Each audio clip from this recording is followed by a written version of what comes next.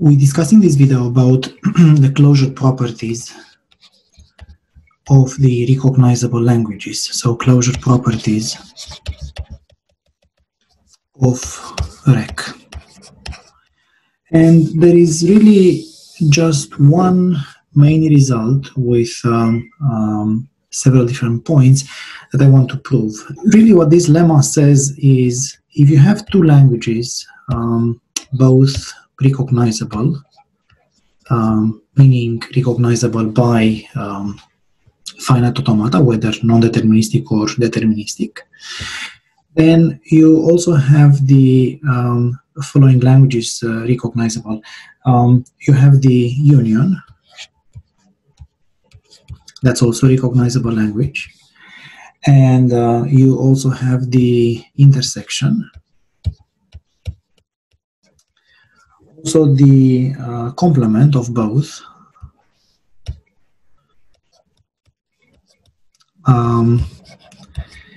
and you also have the concatenation of these languages, and also the iteration of these languages.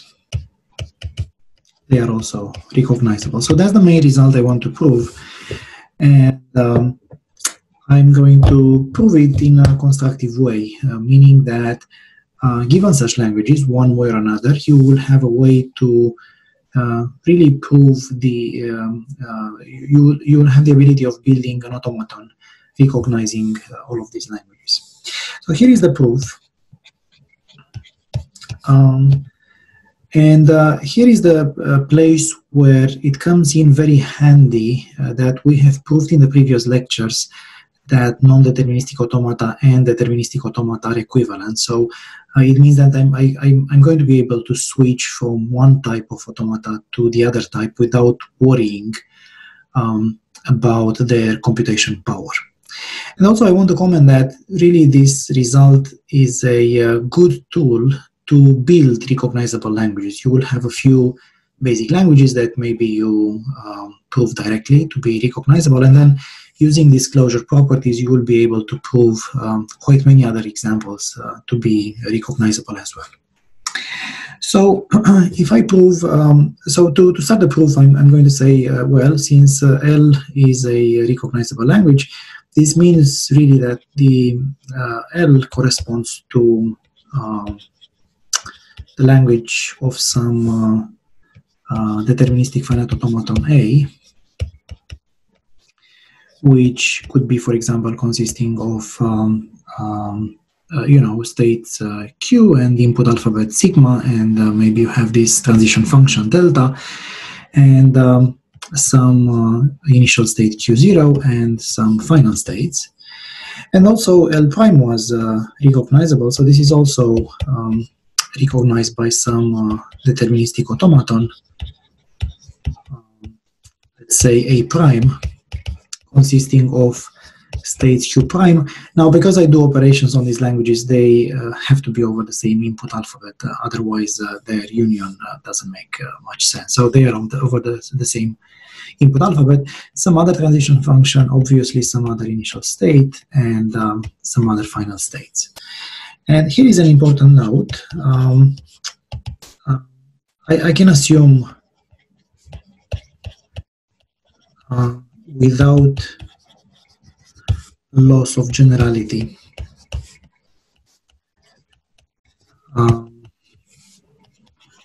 that really these are different states. Q and Q prime are different states, so their intersection is empty. And if it happens so that they were not, they were not distinct from each other, just rename the states in Q prime, and then you're going to have this condition trivially satisfied. So this is not a big deal, but I'm going to need this condition to be true in my constructions. So here is how the construction is going to go. Again, L is the language of A, with A being Q, sigma, delta, Q0 and F, and L prime is the language of this automaton A prime, with A prime, being q prime, sigma, delta prime, q0 prime, and f prime. So if we focus now on the first point, and that was that the union is going to be a recognizable language. And to prove this, I'm just going to build an automaton, and the automaton I'm building, I'm going to just call it A with symbol union here in the index, and this automaton is going to have one new initial state, P0, and this P0 is going to have two epsilon transitions. So this is going to be a non-deterministic automaton. And one epsilon transition is going to be to this state, Q0, and the other epsilon transition is going to be to Q prime 0. And then in here, I'm going to have all the transitions of automaton A. So here is the automaton A with all the transitions specified by transition function delta. And here I'm going to have all the transitions of the automaton A prime specified by the transition function delta prime. And so what this means is that I'm going to have this automaton to be really specified like this. Formally, it's going to have as states all the states of the first automaton, all the states of the second automaton, and also it's going to have this new state. So this is one more state that we didn't have before. So that's going to be the set of states of this automaton, and obviously the same input alphabet as the other ones. And I'm going to have this transition relation that I specified here. Then the initial state is going to be this P0 in here. And for final state, I'm going to choose whichever final state, so all the final states of the first automaton and all the final states of the second automaton. And so when we think about the computations going in this automaton, you've got to realize that you're going to start the computations in P0, and then the very first move you do will be an epsilon transition, which essentially is going to choose between the first automaton or the second automaton. And once you made your choice, then the computation goes as it went in this automaton, or if you made this choice, the computation is going to go according to this automaton, and it's going to read letter by letter from the input until eventually at the end of the input it's going to reach a state, and that state is going to be final or not according to this automaton. But because of the way we have defined the final states, if it was final in the automaton A prime, it would be final in the big automaton. So in other words, what I'm saying is this automaton is going to accept any word that's accepted in this automaton and any word that's accepted in this automaton. So with this simple argument, we can see that the language of this automaton is exactly the language of A. All the words accepted by A are also accepted by this one, and the language accepted by A prime. So that's exactly L union L prime, which is what we wanted. So indeed, the union is a recognizable language. For the complement, so if I take the complement, I need to prove that this one is a recognizable language. This is a very easy construction. I'm going to just build this automaton, which essentially is going to go exactly like A, with just one exception. I'm going to use the same states and obviously the same input alphabet, and even the same transition function, and even the same initial state. But here I'm going to use as a set of final states exactly Q minus F. So in other words, this automaton is going to accept whenever this automaton was rejecting, and is going to reject whenever this one is going to accept. So it's really easy to see that the language of this automaton is exactly sigma star minus the language of A, which is really the complement of language L. Now, to see about the intersection, to see that this is indeed a recognizable language, you could also just, simplify your life and make the following argument. Well, it's got to be recognizable just based on these 2 points we have proved before, because really by applying the De Morgan rules, this is the same as having the complement of L and L prime union and applying complement at the end. And all of these things, the complement and the union, and again applying the complement, all of these things we have shown that preserve the recognizable character of these languages. So you could do this. But as a matter of fact, I think that it's really educational to think about a direct construction. And the direct construction goes something like this.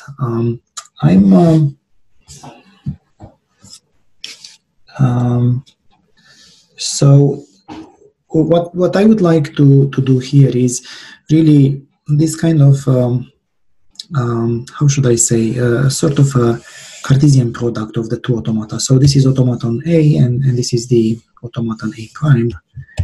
And this one starts computations in Q0, and this one starts in Q prime 0.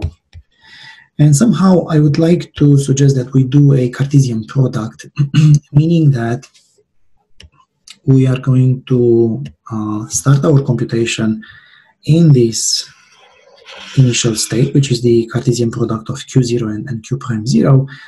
And if this one was going to this state, whatever it was in here, and this one was going into this state, then the new automaton is going to go into the pair of these 2 states. So with this simple trick of thinking about the Cartesian product, what we do essentially is we run in parallel 2 simultaneous computations on the input word, one on automaton A and the other one on automaton A prime. And we are going to accept if both of these computations end up in some states that this one belongs to F and this one belongs to F prime. So only then we will accept the input word. And so I think this requires a little bit more explanations, and I'm going to give it. And so what I do is for this automaton, for this point, I'm building this automaton A intersection, and this one is going to have as the set of states exactly what I said. It's Q times Q prime, so the Cartesian product of Q and Q prime. And the input alphabet, obviously, sigma, and I'm going to build a new transition function. Let's say maybe I say delta intersect. And as the initial state for this automaton is going to be the pair of Q0 and Q0 prime. So as I said, we start in the initial states of the 2 automata. And as the final states, I'm going to take F times F prime. So I really have to end in a pair of states, one final in the first automaton and the other one final in the second automaton. So the only thing that requires explanations is this, how do you define this delta intersect? And really delta intersect of applied to a state, so a state maybe something like P and P prime, with letter A is going to be a pair, and on the first component you are going to have delta of P and A. So you do the computation in the first automaton with delta. You apply on state P, you apply transition A with delta, and on the second component you do the same computation in automaton A prime. So this is going to be delta prime applied to this state, P prime with letter A. So that's going to give you the two parallel computations you need. And really,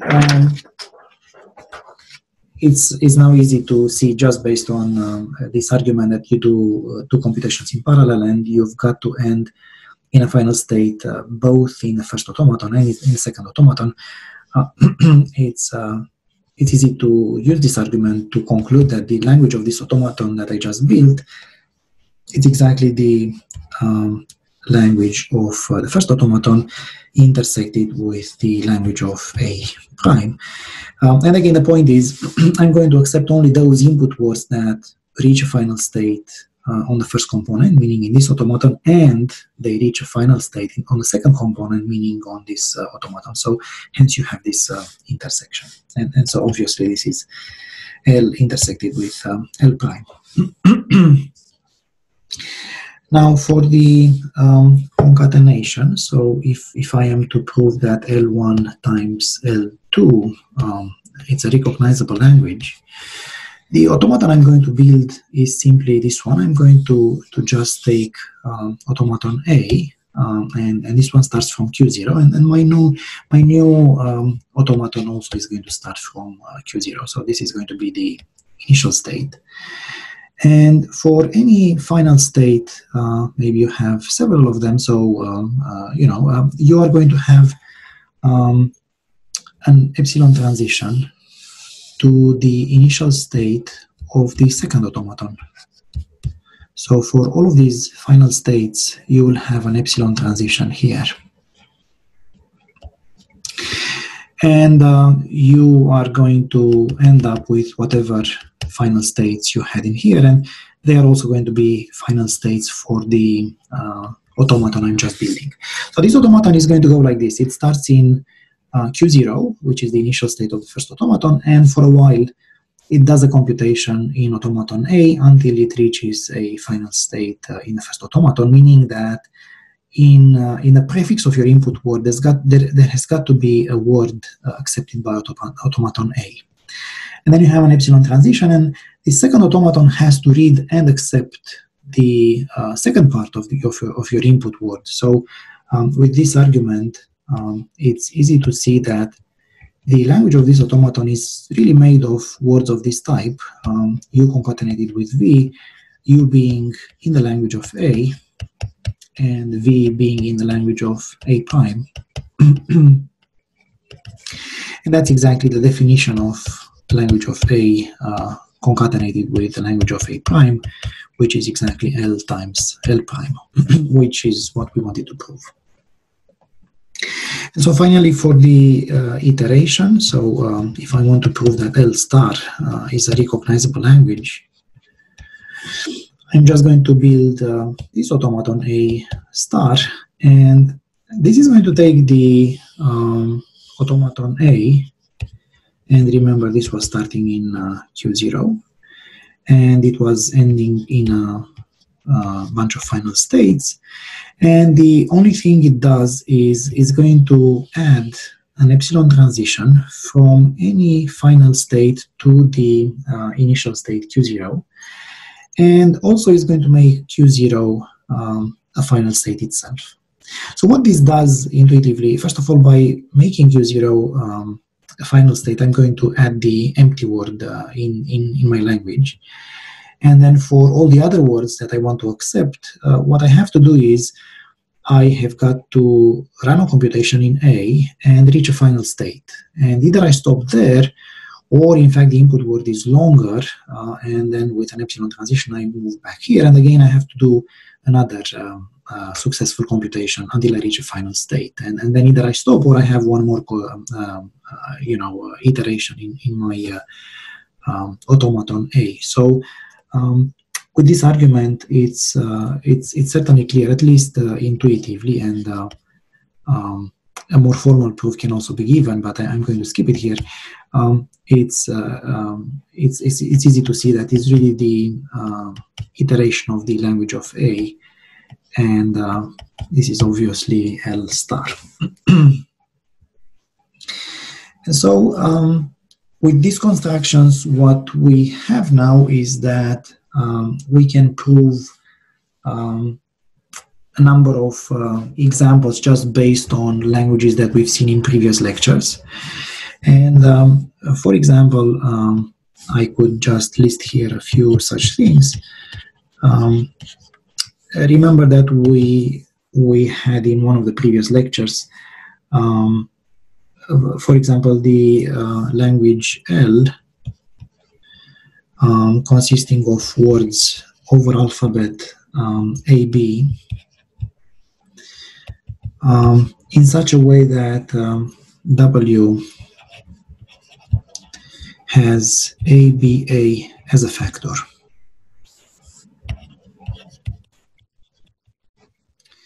And just to convince you one more time that this is indeed so this is a recognizable language, and just to convince you of this, it's really easy to see this. For example, you just have this automaton. It stays in state 0 with A and B, and then with A it goes also here, and with B here, and with A it goes into this state, and this is an initial state, and that's a final state. And then in this state it can also stay as long as you want. So that's an easy way of seeing that this language is recognizable. But just based on this, we also have, for example, that as a consequence, for example, all the words in AB star, the property that ABA is not a factor of W.